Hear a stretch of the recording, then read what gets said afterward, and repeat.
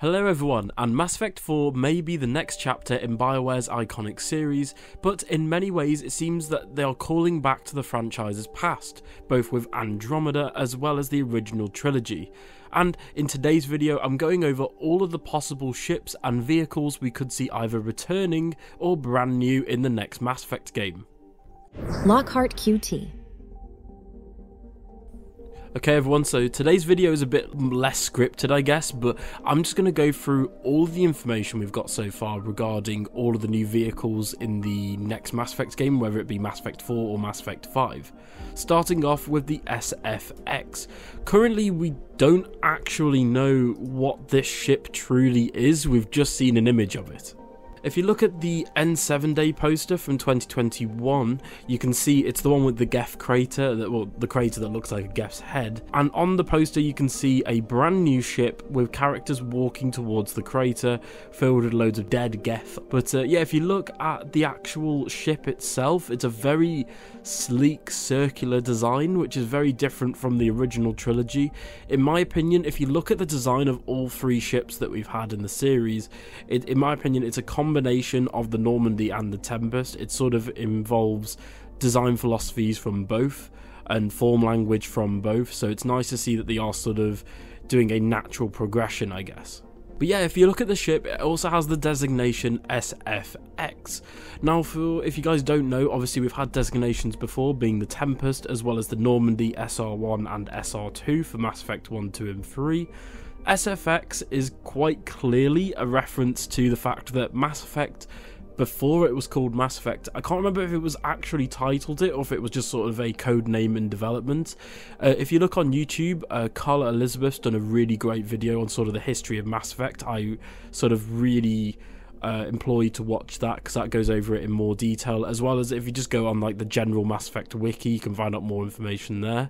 But Mass Effect was actually called Science Fiction X, so this is obviously a reference to that. But in my opinion, I think this is the next sort of main cruise ship. I can't see this being like just a throwaway ship. I think this is the next big cruise ship, the main ship that we will actually be able to sort of fully customize, walk around on, and talk with our crewmates in. We're traveling from destination to destination in, sort of like again the Normandy and the Tempest. But that's not the only vehicle that we've had confirmed for the next Mass Effect.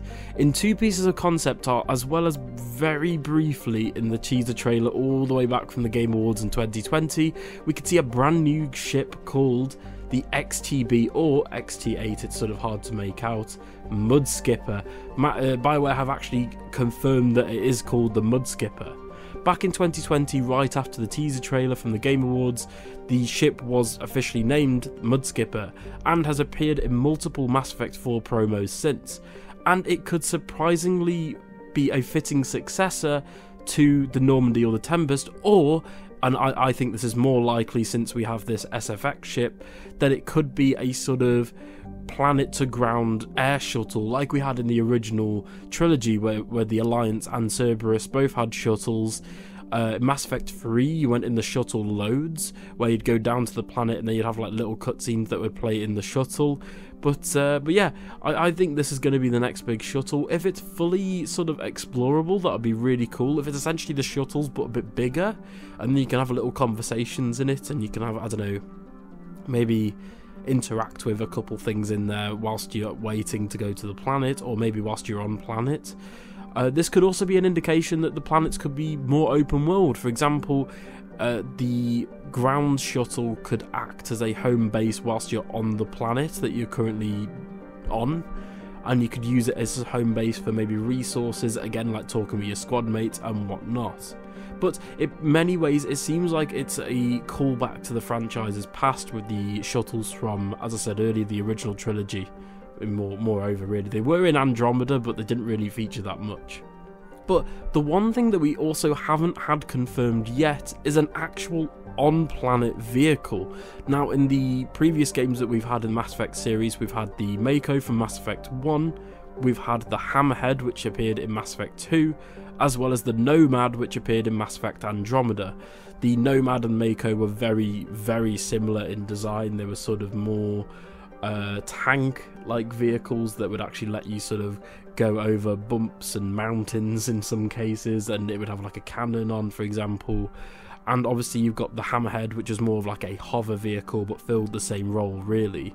Whereas the Mako and Nomad were more based for exploration, the Hammerhead was more for getting from point A to point B whilst shooting things. But we haven't had one confirmed yet for the next Mass Effect, as we still don't know if it's open world or if it's like the sort of old trilogy where it's going to planets and just sort of going around like in Mass Effect 1, for example.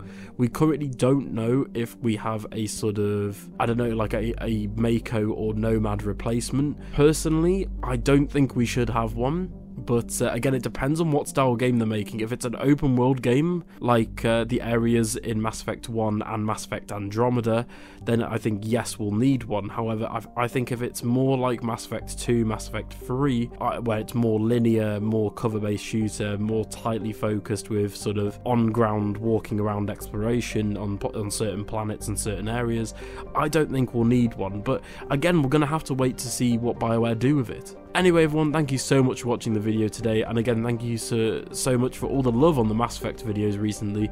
I love Mass Effect, I love making content for it, and I can't wait for the next game in the series. Thank you so much for watching, and for more Mass Effect content, don't forget to subscribe to the channel and check out the rest of my video catalogue. Thank you so much for watching, have a great day. Bye!